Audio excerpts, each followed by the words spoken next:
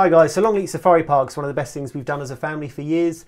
It's quite unique as it blends together a safari park with an amusement park and a little bit of English history thrown in there as well. So we wanted to put this video together that illustrates all the best bits and what not to miss during a visit there. Those of you that don't know us, we're Planes, Trains and Buggies. We're a little obsessed about travel and we regularly upload videos to this channel to give you guys inspiration for your next getaway. So as ever, if you like what we do, like our videos, feel free to leave comments and subscribe to the channel so you don't miss any future uploads.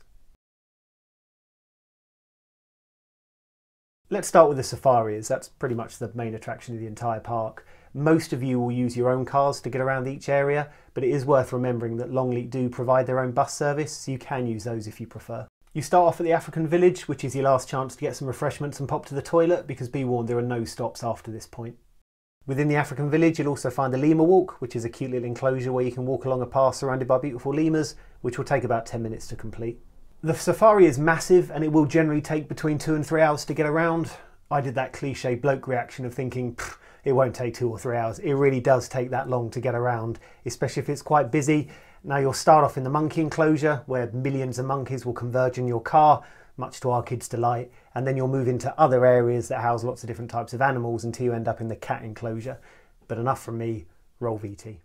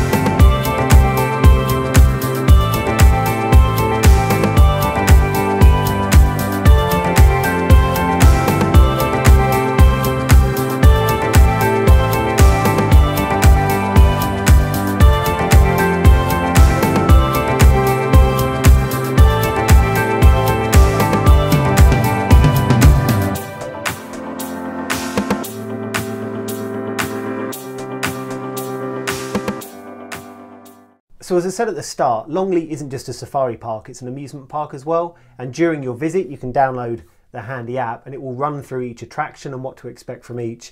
But here's a quick run through of each one.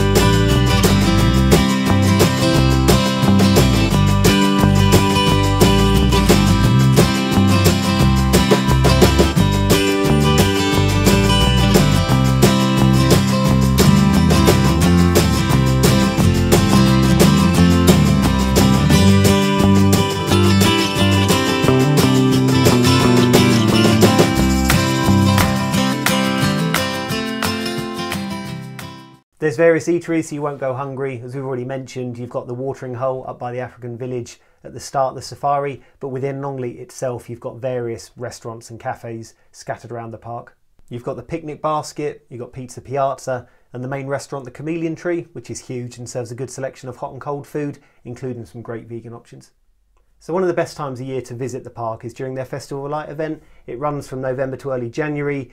It's obviously very Christmassy, and Longleat House, which is their 400-year-old stately home that sits in the middle of the park, looks beautiful and well worth going inside and seeing all the decorations.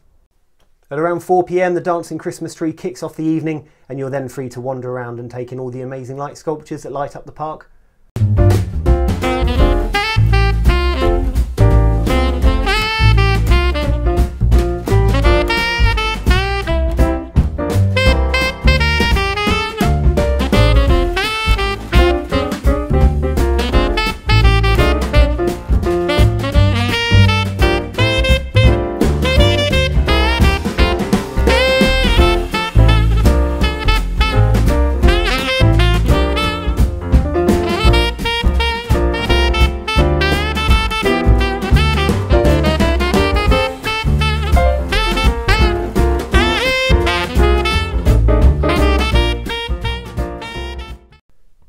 naturally check online for any seasonal discounts, but expect to pay around £34 for an adult, £25 for a child between 3 and 14, and under 3s are free.